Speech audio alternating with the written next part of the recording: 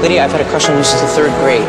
And I know that somewhere inside that cold, lifeless exterior, there's an actual human soul.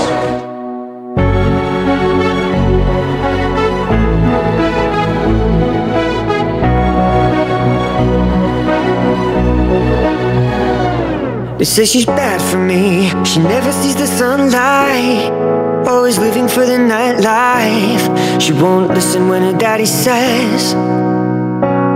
She's like a fix to me, my early morning champagne, my New York City masquerade.